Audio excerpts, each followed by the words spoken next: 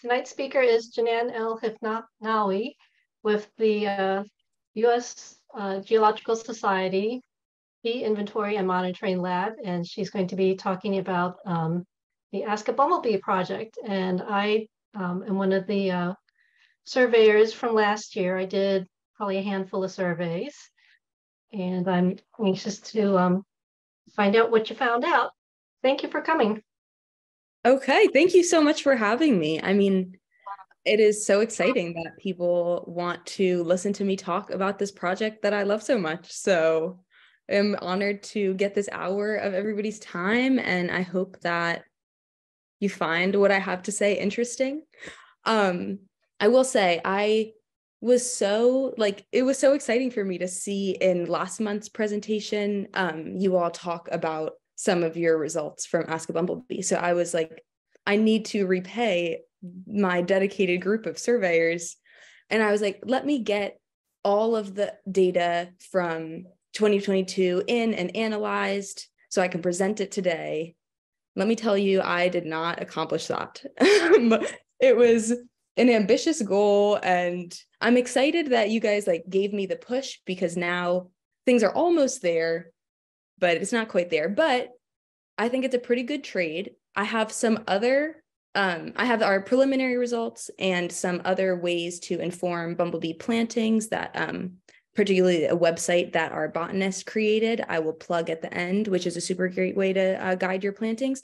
And I thought I could trade the time talking about our results to throwing in some fun bee facts, which I really am excited about. And I hope you guys are too, because I think there's a lot of misconceptions about general bee biology.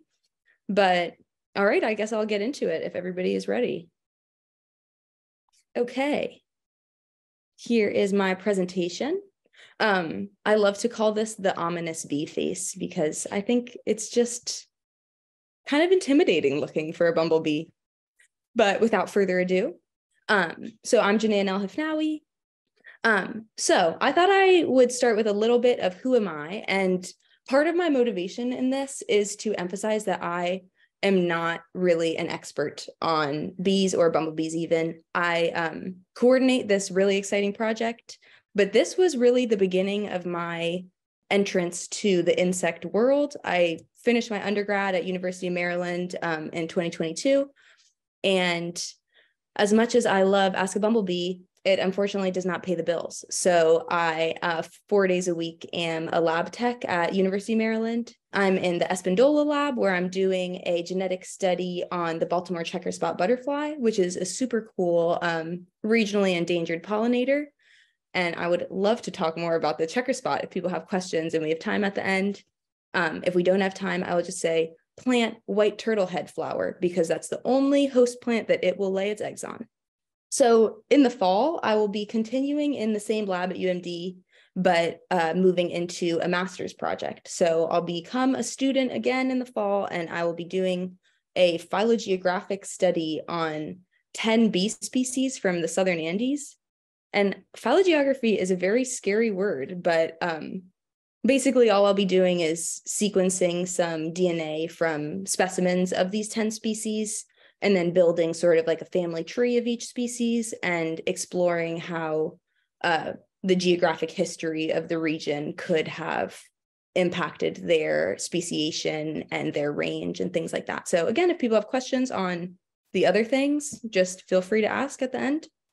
But now we can get into bee facts.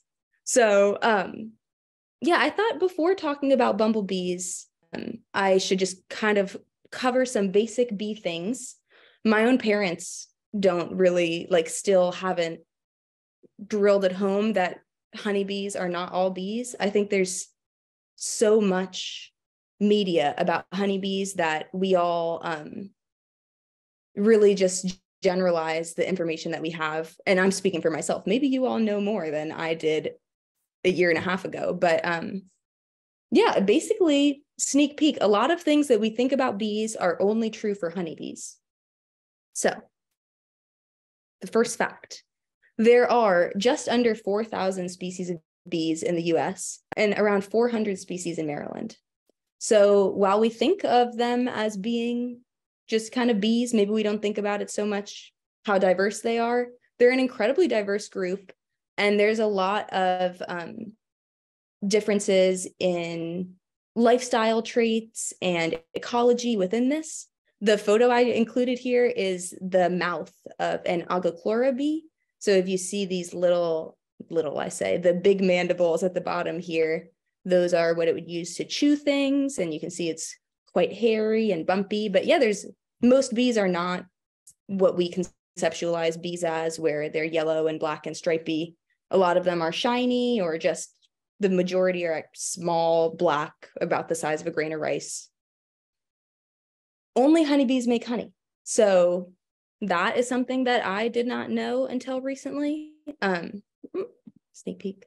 Yeah, and I think it's kind of why honeybees get so much attention, as well as the fact that honeybees have such massive hives that are good for agriculture. So this is a really cool one, I think. Honeybees are the only bees that die when they sting you. And I included, this is a honeybee stinger. So if you can see, it's barbed. It has these little like serrations almost. And those would mean that the stinger will get stuck in your body and be ripped out of the bee's abdomen if it stings you. And that is why honeybees will die. And this is an aspect, again, of their huge colony size. So it is evolutionarily beneficial for honeybees to do as much damage to you as possible as a mammal, even if it is at their own expense. So if you think about a honeybee hive, it will be thousands of bees with lots of larvae and some honey. So that is a big meal for a bear or a badger or another large mammal that would be, walking by and hungry.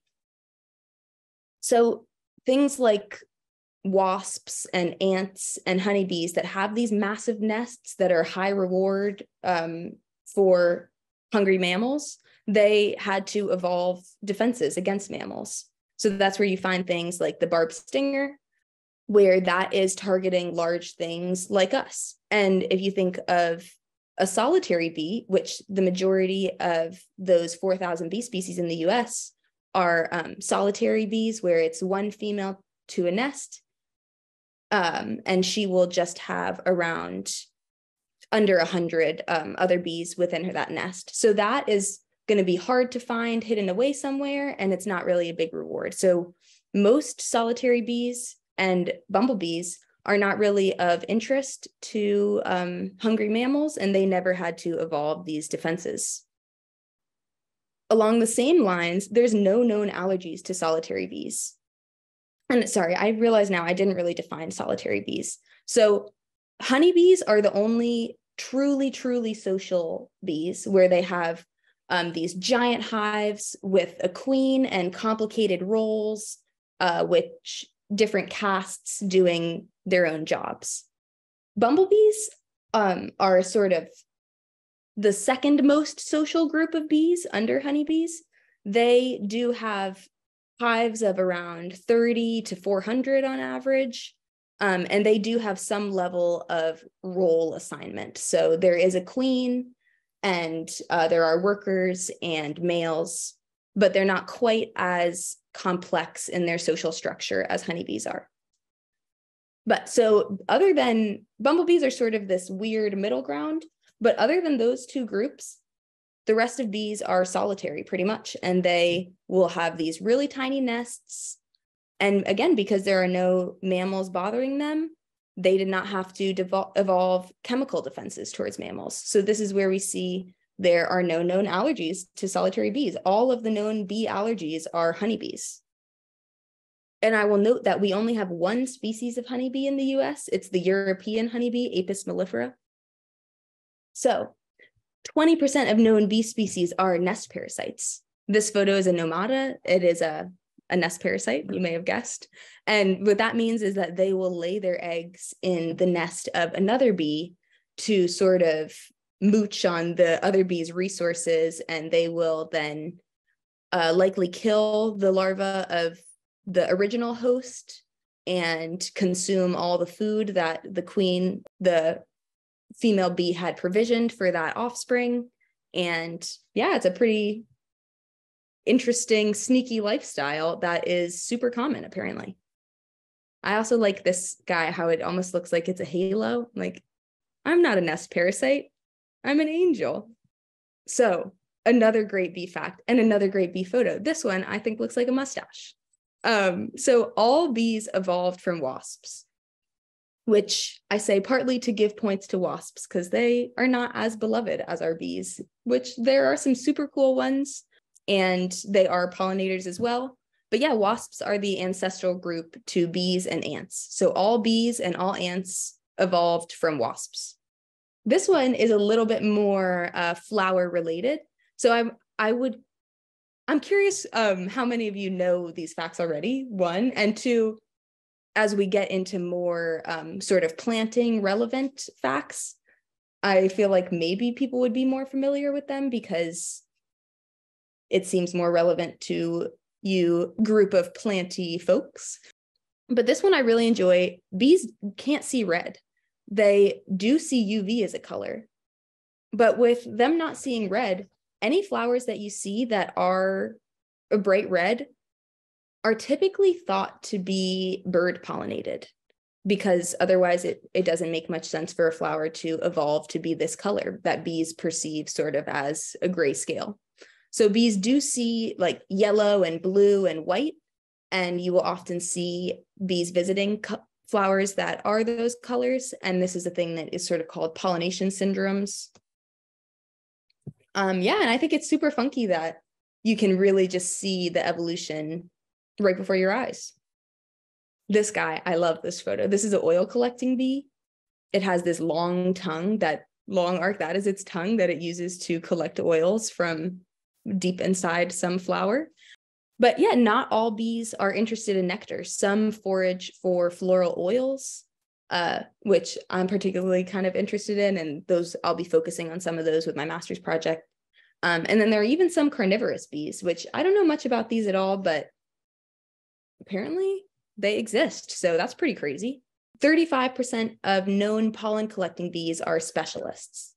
And what this means is that they are specialized on a certain narrow range of plants. So often, like, there will be a spring beauty specialist bee that only visits species in the genus Claytonia, or the spring beauties.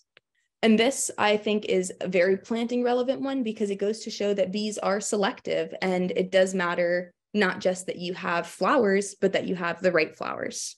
This one, I think we know probably, but if you want to help bees, plant native plants. Again, this sort of goes back to ecology or evolution, where things that evolve together likely have some long-standing relationship, and they have developed ways that they interact. So typically, if you plant native plants, they will have great interactions with the native insects that are hopefully present in your area. So this takes us back to AABB and ends our series of fun bee facts. I hope you guys like the bee facts. I love them, but I kind of like bees more than the average person. So, Ask a Bumble Bee. Our big question is sort of addressing those last two slides. Which flowers should we be planting for bumblebees? This is something I thought we totally knew already. Bumblebees are so charismatic as far as insects go, and they're quite common. So I would imagine many of you, if you have interest in planting, would have some species in mind that you're like, I know bumblebees love those plants. These are good ones. But as much as that is good information to have, it's not super like rigorous or the most scientific method. So that tends to sort of skew some of our understanding of bumblebee preference. A lot of the existing information on this question is from observational things or studies that don't consider what flowers were present and not visited. And that sounds like, why would those be relevant? They didn't get visitation. But what it really comes down to is if you don't know what else was available and you're just looking at what did get visitation, maybe it's a last choice. If you see a bumblebee on a white clover, cool. Maybe they like white clover, or maybe there's not another flower in the surrounding square mile and they're hungry. Who knows? So we are trying to get at this question, and we want to do it with a highly accessible community science survey on bumblebee and carpenter bee floral preference.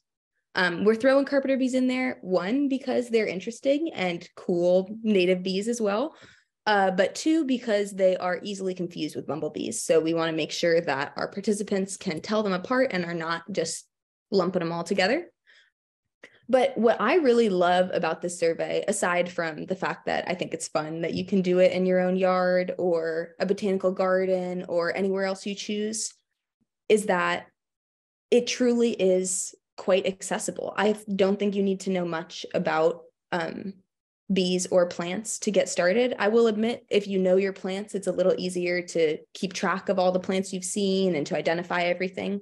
But I knew very, very little when I started doing this survey, and by using Seek to identify my plants, which then a botanist does confirm that, because I know Seek is not 100% accurate.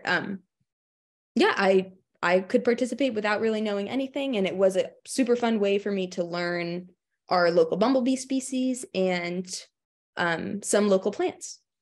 And also, in being so accessible, we can really try to collect a huge amount of data. So that is awesome, and it so far seems to be going well. We collected around 1,000 surveys so far, with over, I would say roughly 850 of them are in the Northeast US and ready to be analyzed in the coming months. So that should be super exciting to get those results, and I will definitely share them with you all. So how to do a survey. I hope that along with my year one surveyors, we are potentially getting some new folks here. So I'll go into some detail about how to actually do a survey, but if you have any questions on the procedure, feel free to ask. And again, feel free to interrupt me at any point. I would love to hear from you all, or, have things be interactive. If you have any questions, just chime in. But so to actually do a survey, you want to pick any area. It could be urban, it could be suburban, it could be totally wild. And I really want to emphasize that you could do the survey anywhere. Our funding is for the Northeast US, so that is where we are paid to do the entry and analysis. We will do the entry and analysis from everything beyond the Northeast US, but we will be doing it more on our own time because it will have to be secondary to employment.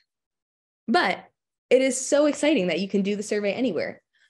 Generally speaking, you want to have enough flowers that you could walk around for around 30 minutes without just like standing and staring at the ground in one spot for the whole time. But I've done it in Georgetown on the waterfront. I do it in my yard. Some friends of Sligo Creek folks have done it in your newly established pollinator gardens. So that's super exciting. And I will note that it is great to repeatedly survey the same sites. It also is great to survey different sites. That's really up to you. But for things like your community gardens, it's super awesome if we get lots of data from somewhere like that, because it is just what we look for in terms of lots of diverse pollinator plants present. Lots of them are already identified. And then if we get repeated surveys of the same areas, we don't need to have the botanist review the flowers again. So that saves us some time and some money, because the botanist review is where most of our funding goes, because that's some very highly skilled labor. So a plug, do lots of surveys in your yard and your community gardens, and we will be very happy. So back to how to survey. Once you've picked your area, you really just wander around wherever you want for 30 minutes. There's no transects or area measurements or anything like that. You can just wander where you want. And you want to record every flower species that you pass that's currently in bloom, regardless of bee visitation. And if you don't know how to identify plants, you can use an app like Seek. If you do, great, use your own knowledge, and everything will be reviewed. So it's not super high stakes that you get it right the first time. So as you're walking, you obviously want to keep an eye out for bumblebees and carpenter bees, and then you just tally visitation to whatever plant they are visiting. And then finally, at the end, we have 2 estimations to quantify what flowers were available. One is for floral abundance and one is for distribution of your flowers. And I can get into that if people have questions. But if not, I will just move on to some of our results. So now that we know some bee basics, what a survey looks like, I will get into the data we have collected so far. So in 2021, we did a complete pilot year where it was 12 collectors, but most of these surveys were from myself and my lovely boss, Sam Drogi, as well as a couple very dedicated collectors. But we finished the survey protocol in June. So we were really just doing lots of focus groups and doing lots and lots of iterations to try to make the protocol be as fun and accessible as possible. So between June through October, when I stopped seeing bees, we got 97 surveys, which is not too bad for a pilot year. They were in 6 states and Washington, D.C. We had 12 collectors, as I mentioned, and we saw 8 bumblebee species and 445 plant taxa. But I will note that the plant taxa number is a little bit arbitrary because it includes things that are identified as species, genus, family, and so on. So you'll have both like Baptisia australis and Baptisia species as different taxa included in that number. So 2022, we took it right from the beginning of the season because the protocol was done. So we started March and we went all the way through the end of the season in October. And in that period, we got 1,060 surveys. So that is super exciting. I really can't believe that in our first year, we collected this much data. It is crazy. It is way better than I expected, as you may have guessed based on the fact that I am not done analyzing my data. But anyway, we had 530 amazing registered participants, including some of you all. But unfortunately, these 1,060 surveys are not all done and analyzed. But what I do have for you today is the spring results. So I was able to finish analyzing the results from March through May, and that was only 108 surveys. So I will emphasize that these are quite preliminary. It's basically a similar number of surveys to our pilot year. I think there tend to be like low survey rates in the spring. And I imagine that's because the spring bumblebee populations tend to be lower because it's just queens emerging and the first generation of workers. So bumblebee populations really start to get up there in June, I would say. So up through May, I don't think as many people are spotting bumblebees and being like, ooh, let me start surveying because I see them and I'm interested. But there are some bees out. So if people are going to survey, I encourage you to start right from the first bumblebee you see so we can really get a full picture of not only what they're using throughout the whole season, but also particularly if the queens that emerge right from the just earliest in spring, it's only queens out. So anything we see in really early spring, it's kind of particularly interesting to me to see, do queens maybe have slightly different floral preference than the workers and males, or are we just going to see nothing surprising? Who knows? But anyway, so these 108 surveys were from 8 states plus Washington, D.C., but the majority are from Maryland and Virginia. We had 30 collectors in the spring, and we saw 9 bumblebee species. Here we had 544 plant taxa across 281 genera. So, some bees. In 2021, so this is the fall of 2021 because we only managed to get the survey up and running in, I said June, let me double check. June, yes. So this was from June through October. We saw a lot of bees. It was 2,689, and these were the species we saw. So I will note that Bombus impatiens is the most common bumblebee species in our region, and they represented the vast, vast majority of this count. Yeah, I'll also point out that some people did identify bees to species and to sex, but we have lots that are just Bombus species, sex unknown. So we really encourage folks who don't know bumblebee species ID or bumblebee sex ID to still participate. All you have to know is that's a bumblebee, that's not a bumblebee, which we believe you can accomplish even if you have no exposure to bees in around a day. I think it's pretty easy to figure out. And we have lots of resources available on our website to figure that out. So now 2022, this was the spring. We saw 1,093 bees. So not too bad for the 100 surveys and relatively low bumblebee populations. So here we saw, again, lots of Bombus impatiens, but also lots of Bimaculatus, which is another common group in our area. And those are the two-spotted bumblebee, if you've ever noticed that. Yeah. Now I can get into a fun section where I will, it's almost like a quiz, but fun. So I will show you photos of two different flower species. We'll start with spring and then we'll move into the fall. And I'll ask you guys to raise your hand for the flower that you think got more visitation. So we have golden ragwort versus golden Alexander. So raise your hand if you think golden ragwort got more visits than golden Alexander. All right, we got one. We got a couple.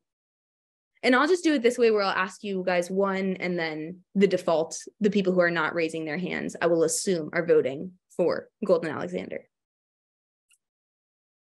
So what's our answer? Golden ragwort wins. But I will note, these are both quite low scores. Neither one of these really was popular among the bumblebees, which maybe some of you knew, and that makes it kind of tricky to guess, I think, when it's not one great one and one bad one. They're both kind of meh in terms of bumblebees. I do want to clarify, though, that things that are not preferred by bumblebees are not necessarily bad plants. There are lots of plants that bumblebees don't like and specialist bees are specialized on, so that is essential to them.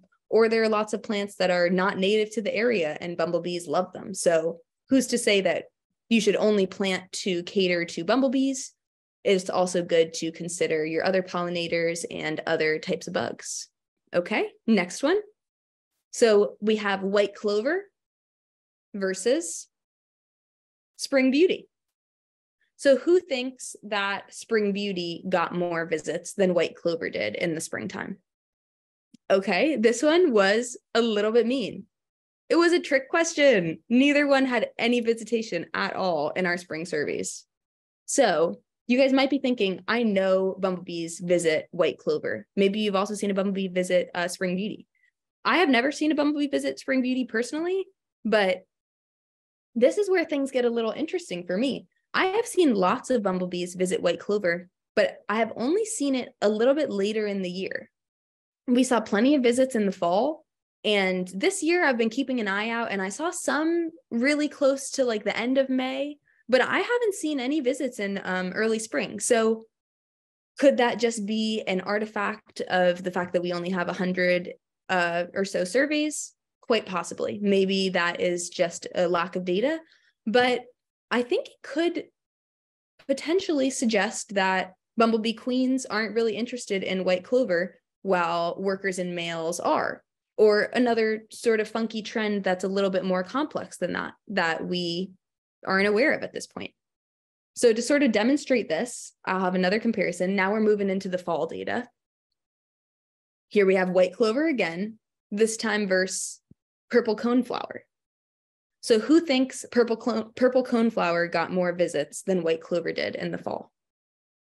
We got some hands, because you would think, one, we saw no bees on white clover in the spring, and two, purple coneflower is a solid plant that we see bees on.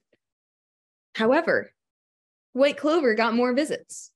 And this isn't to say that purple coneflower is not a good plant. I do think that it gets plenty of visits. That's one that I feel like I've seen a difference on like the cultivar level almost, or maybe I'm just thinking that The pale purple coneflower, I've noticed gets more visits than this guy, but that's just an observation, not part of our data. So who knows if that will hold true with the math.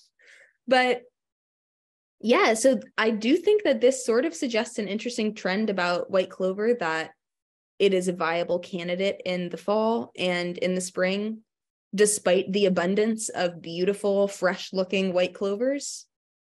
Very little to no visitation.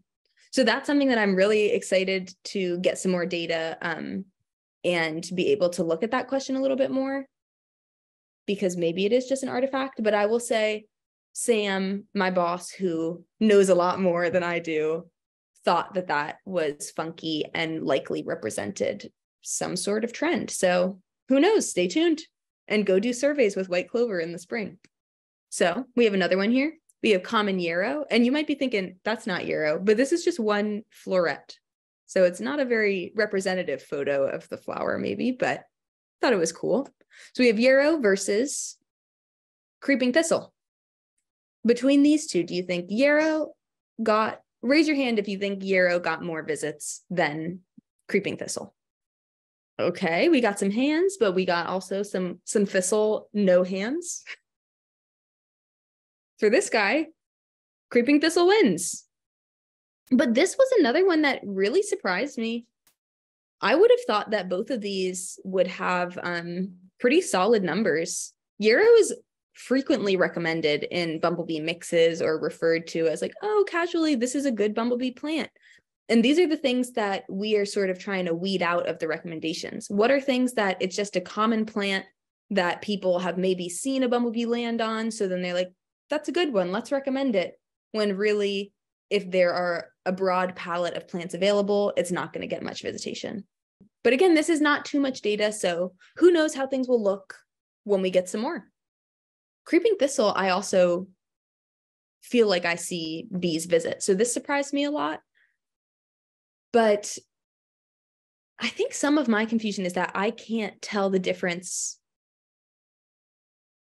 between some of the thistles between each other. And then also like there's a clover that confuses me or something. I don't know. My plant ID is quite poor. So maybe some of that lack of ID skill is what made this so shocking to me. But yeah, I found these pretty surprising. Okay, I think this is our last one. So we have wild geranium versus common blue violet. So who thinks that wild geranium got more visits? Raise your hand. Very few hands. And folks are generally right. We didn't see any bees on wild geranium, which this is another one that I sort of would have thought would have got at least a couple. And common blue violet wasn't a super winner, but it did okay, got some visits. I think this is the end. Yes, okay, so now we can get into some actual more statistically things. Although I will say our analysis is super basic. We just do a series of basic calculations in Excel to try to like correct for how much a plant was available, whether that's how many surveys it was on or the actual volume of flowers available in a survey.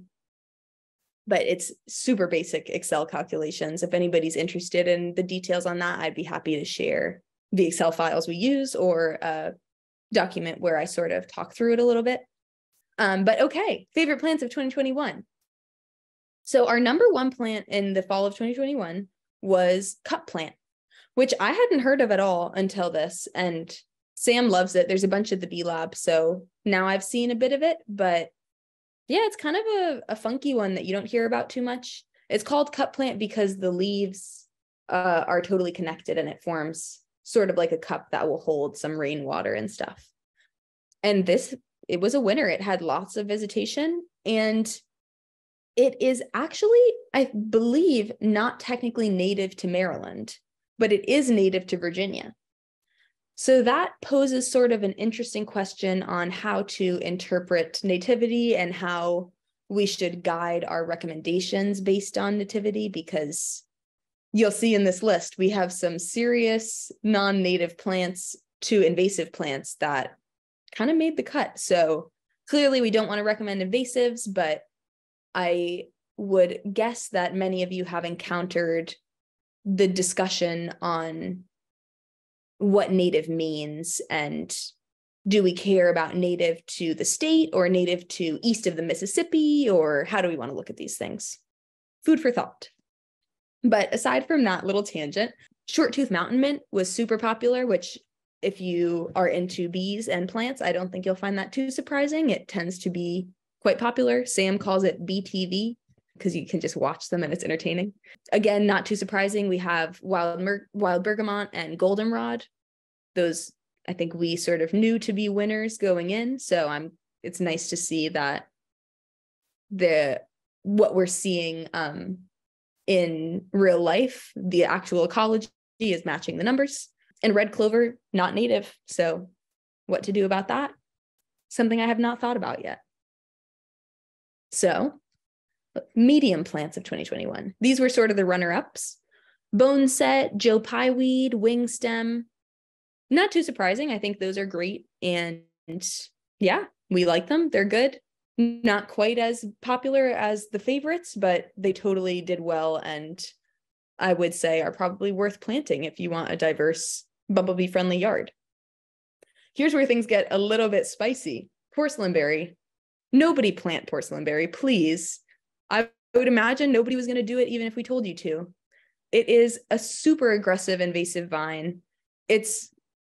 I hear about it from some like restorationists who are trying to establish, like, there are these garbage islands. This is a real tangent, but there are these islands that basically people have piled up garbage and it's like a dump site.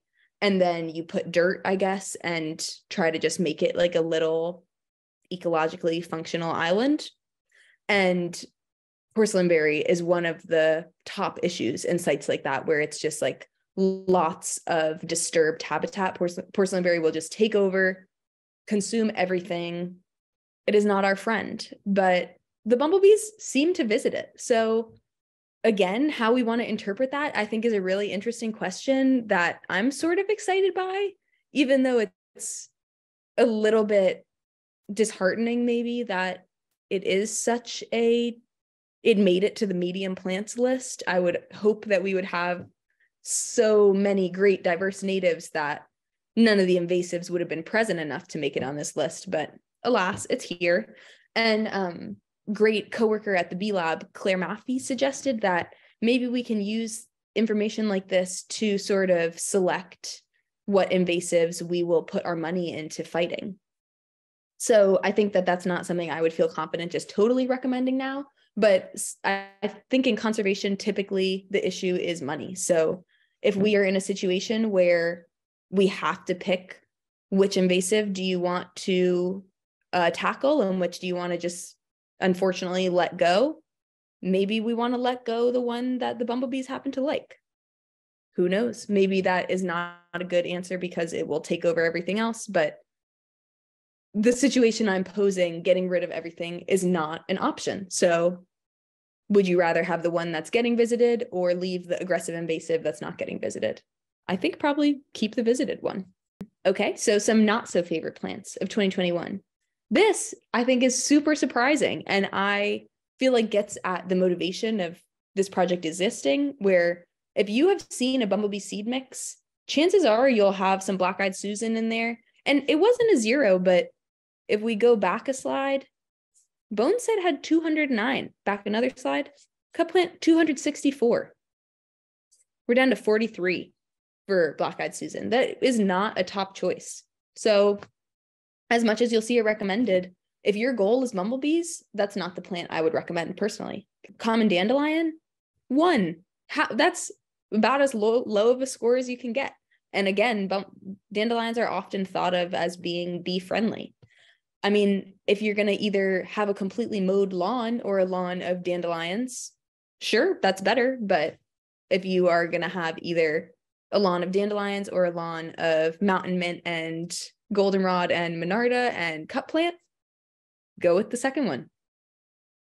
Wax begonia and Queen Anne's lace and fleabane, Fleabane and Queen Anne's lace I hear sometimes recommended, so we threw those in. And wax begonia, I think, just goes to show that some of these ornamental plants are really not ecologically functional. So now we are into the top plants of 2022. Beard's tongue, foxglove beard's tongue was our number one. And that I'm really feeling like it's holding true this year.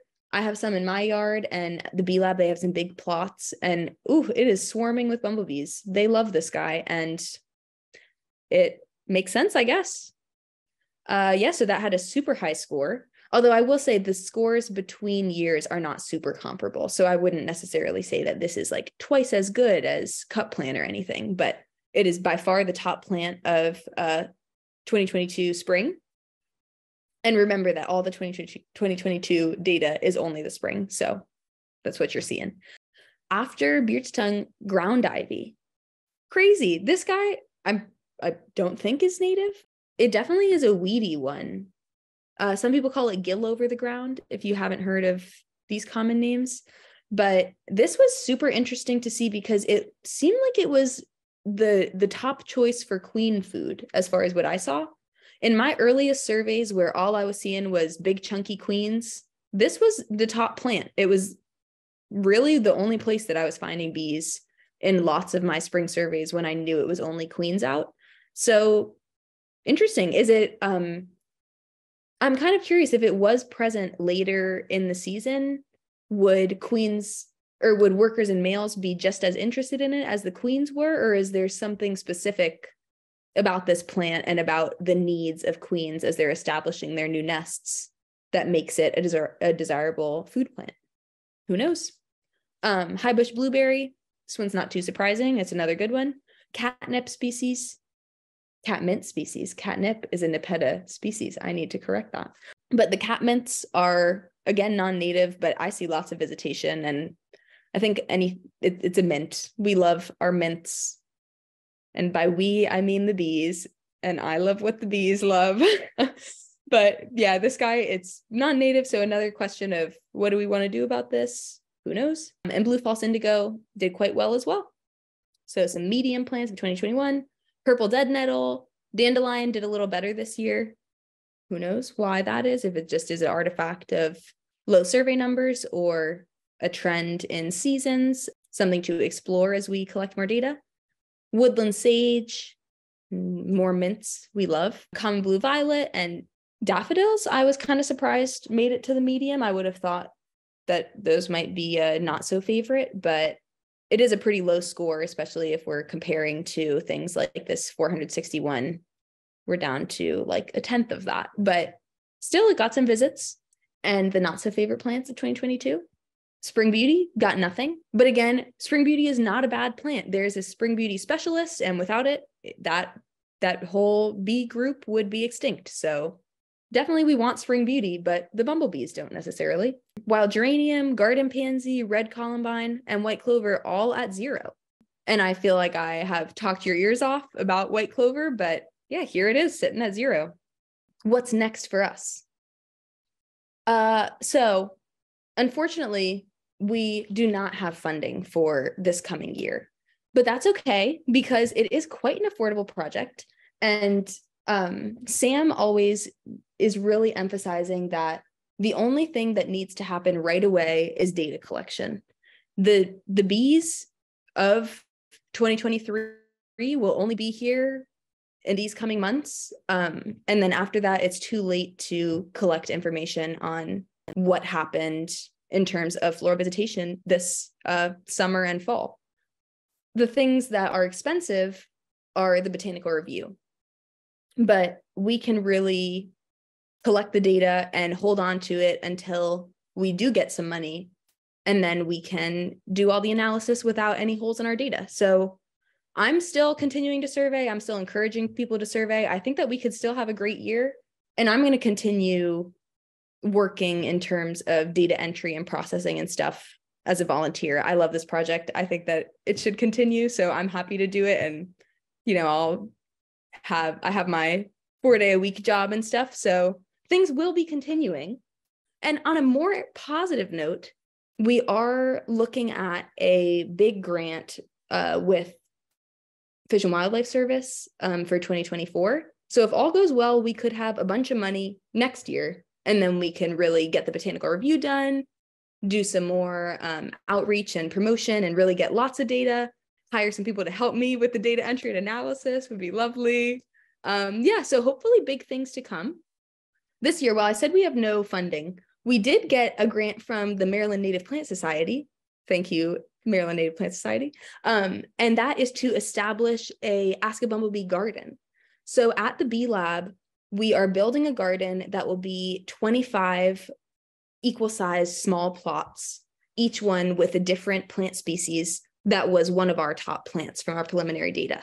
So that'll be super exciting, one, to create some good bumblebee habitat, have a good survey site with lots of diversity, and then also to see if having all of these bumblebee favorite plants in a small area impacts visitation. I think there could be some complexities in the ecology that we're unaware of, that maybe doing everything in this new setup where it's like, basically the question is, if you have a bumblebee tailored garden, does visitation to that within that garden look the same as visitation in just your normal habitats that aren't tailored to bumblebees? So who knows how that will pan out? I'm curious to see. So another exciting thing that we're working on right now is I am talking with this great guy, Steve, who is developing an app. So this app will be garden monitoring. You'll input your site conditions, and you could do like your house or something, and then it will tell you what plants are good for your area, what insects you could look out for visiting those, and locations that you could purchase those plants. So that's super exciting. I hope everything works out. It's really a startup and quite in the early stages right now. So who knows how that will all play out, but I believe in Steve. I think that it is a cool project, and it sounds like some pretty good goals. He really wants to make the goal sort of to connect people with native plant nurseries and promote business with those nurseries. And then within the app, he's going to have some community science components. So hopefully you could complete the survey on his app, which would be really nice. Finally, we want to just keep investigating some interesting plants and interesting trends, like what I was talking about with the white clover and things like that. And we want to collaborate with groups like you, or, if you have any other recommendations of groups that you think would be interested, let me know. And hopefully we want to expand across the entire country and maybe Canada. We're hoping that maybe an NGO like Pollinator Partnership or something would consider picking us up, or we'll see where the future takes us, but I feel hopeful about this. And then finally, here is the Facebook page of Steve's Garden, the app that I was talking about. If you want to stay tuned to any progress on that front, feel free to follow. And then, as promised, how can you help bumblebees is to plant native plant or bumblebee preferred plants that are blooming throughout the entire season. You don't want to have a bunch of plants in the spring and then have basically a food desert in the fall with nothing blooming where they're all left to die, essentially. To pick the right plants, this is what I promised. This is the site that our botanist, Jared Fowler, made. It's super awesome. You input your site conditions and things that you're looking for about your flowers. You don't have to fill all these fields. I don't recommend you do, because that will be a super narrow, restricted list of plants. But yeah, it'll tell you flowers that bumblebees like. He reviewed all of the flowers in our data. So he did some of this just sort of with what he saw in our data. And then also he is an expert botanist with lots of other experience, and he incorporated other databases into these recommendations. This is a little fun slide I included my crazy boss, where he says, no ecologist ever said the words, what I recommend in this refuge is more lawn. Really, the answer is planting flowers and transforming your habitat that you can into things that could be ecologically functional. The end. Thank you so much for listening, guys. I can't believe I actually made it to 7:58. That's crazy. I assume Elaine has some things to say, so I will stop talking now. But thank you so much for listening. And I'll put these things in the chat that people just asked for. Yes, that was wonderful. Thank you so much. So there's some comments and questions in the chat that people wanted to ask. So one of the first ones is, does the flower shape predict the visitation? Yeah, I think I wouldn't feel confident saying like 100% of the time it does. I definitely think there's outliers, but there's definitely trends in that bumblebees will like more open flowers and birds will like more like tubular long flowers that they have the beak and tongue that can reach into. And that goes along with what I was saying, like birds tend to like red and bees tend to like blue and yellow open flowers. There's also some trends within bees, like some bumblebees have longer faces than others, so they will often like a flower with a longer neck than the short-faced bees. So we do want to do some analysis between the bumblebee species. So hopefully we'll be able to weed out some of those trends, but who knows until we get to it. Okay, cool. So I guess you're able to see the chat. The next question is from Patricia. How far do honeybees fly from the hive for nectar, and do they displace native bees? That is a great question. I know very little about honeybees, to be completely honest. I don't know the distance. I know that there are some bees that travel around a mile from their nest. So I'll throw that number out there. I don't actually know what type of bees that's referring to, though. And do they displace native bees? That is a good question. There is some research that shows that they can, if you have a ton of honeybees in one spot and they're covering all the blooms, that can prevent visitation from native bees. But it's not something that I feel super equipped to really answer. I think there's like almost some tension between the honeybee and native bee communities, but I think that there is definitely place for both honeybees and native bees. But yeah, there are some studies that do seem to show that honeybees will outcompete native bees at a level, but I don't think there's like a lot of data that shows like honeybees are harmful to native bees because they are outcompeting them. Let's see, Georgine asked, where will the bumblebee garden be located? It'll be, if you guys know where the bee lab is, the USGS Fish and Wildlife Service Bee Inventory and Monitoring Lab, it's on the Patuxent Research Refuge.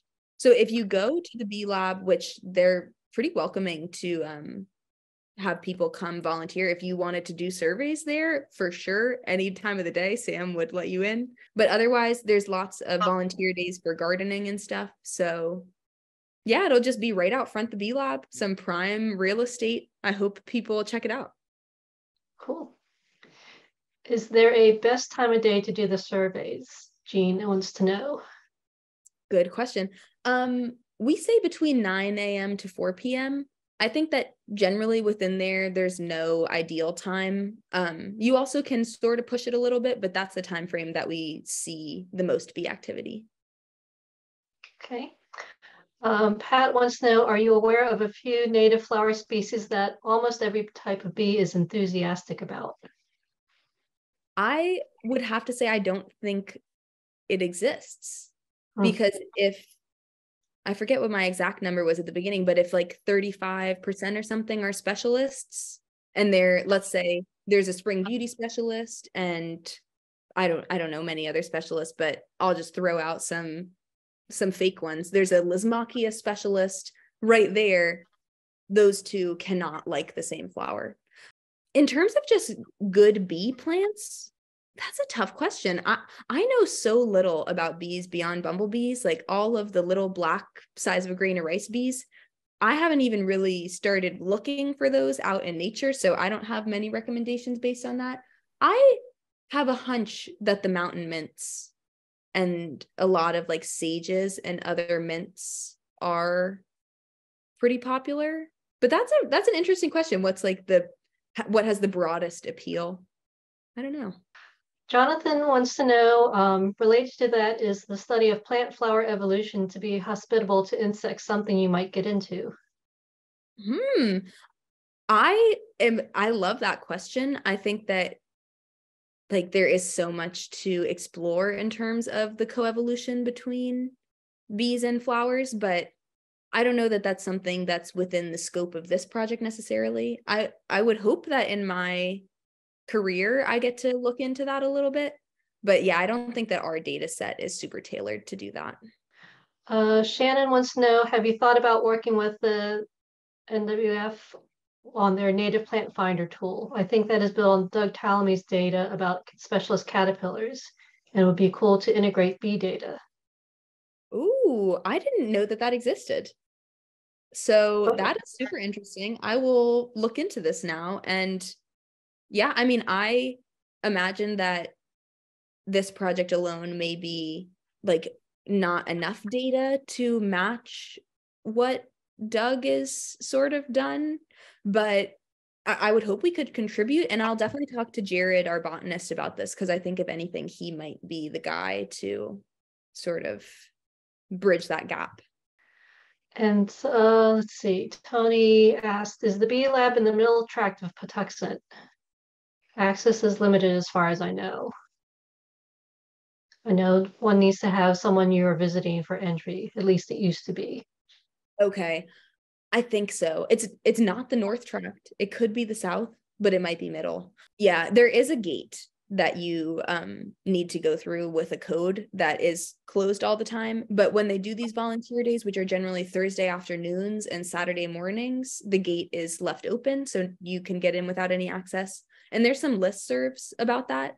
If you're interested in being added to the like planting day listservs, I guess maybe either shoot me an email at Bumblebee count here, or maybe if Elaine would be willing to pass contact information, that would also work for me. Okay, cool. Does anybody else have any questions? It's 8:05, so I don't want to take up too much more of your time. If anyone has questions, feel free to come off mute and ask your question. Thank you guys so much. I can't believe that there are like over 20 people who care to listen to me ramble about my things. So I really appreciate all the interest in the project, and I hope that people do participate. I have to do that. Well, it looks like Kathy has a question. Kathy has her hand up. I just had a comment. Hold on one second. You know, about when birds or insects are attracted to non-native plants, that doesn't necessarily mean they're good for them. So, for example, porcelain berry for birds, the berries actually don't have the lipid composition that they need, so it's like junk food. They'll eat it, and so the bumblebees like attracted to some of the non-native flowers. It could be, I mean, I don't know for sure, but it doesn't necessarily mean that it's good for them just because they're attracted to it and using it. So just something to keep in mind. That's a whole nother dimension to, you know, this whole issue. So, yeah. Yeah, thank you for bringing that up. That is such an interesting point. And I wish that we could look into that more. I would love, there's so much that I would love to do, but it would be so cool to look into like the nutrition of native plants versus some of these other plants, because I imagine like porcelain berry has a place it belongs somewhere, and probably the ideal lipid composition for the ecological community somewhere, but right, in Asia where it comes from, sure, you know, different right. animal, you know, insects and birds. The birds that eat it there are evolved, the whole idea of evolving with it, so they evolved with that composition. Right. So interesting. Okay, cool. Well, thank you so much. So yeah, your website is at the Ohio State University, and there's instructions there, and there's lots of good information there, and I hope people are interested in participating and collecting some more data for you. Yay. Thank you so much. This was awesome. Thank you so much, everyone. Wow, this has been so fun. Well, thank you so much.